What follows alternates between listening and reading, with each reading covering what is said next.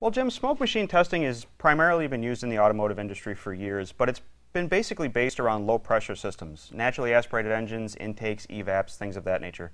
When we get into the forced induction turboed vehicles, it just doesn't have the pressure or the volume to cut it, so we developed the power smoke machine, high pressure, specifically for diagnosing these systems.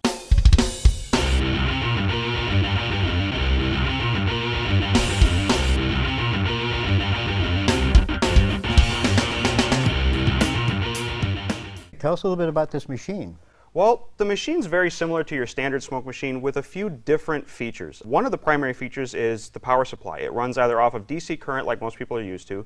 It also can run off of AC current, so if you've got the vehicle up in the air, can't necessarily get to your 12-volt battery easily, you can plug it into the wall. And up front we've got a few subtle differences. The pressure regulator, so we can adjust the internal pressure we're applying to the system. The gauge that goes with it. The most important feature on the front is actually our back pressure gauge. This determines how much pressure we're building in the system so we can determine where we need to check for flow and for leaks. And then we've got our flow meter, which is standard for most smoke machines, just so we can determine the size of our leak. Well, one of the big things I noticed is not round anymore. It's a square box. So tell us about that. Well, Jim, we had to design this machine to be able to withstand anything it might get put through during these applications, and because of all the components that this machine houses, we had to accommodate for the size. Great. Well, let's get this hooked up and get this vehicle diagnosed. Absolutely.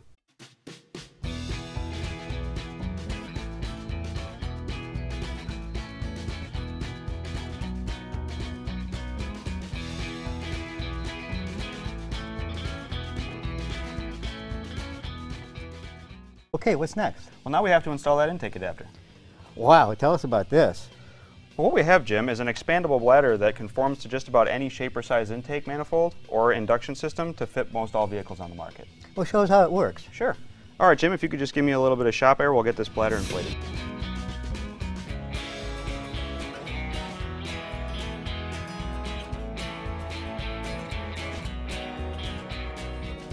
All right, Jim, it looks like we're about all done with our installation. Why don't we go ahead and power up the machine? Okay.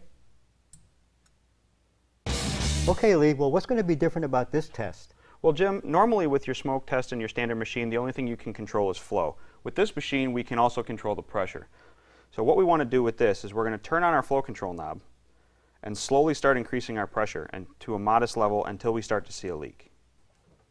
So you can see, Jim, the only way you're going to find a leak on a forced induction engine like this is with a high pressure test machine. That is just great. Well, let's get this truck fixed and get it back on the road. All right.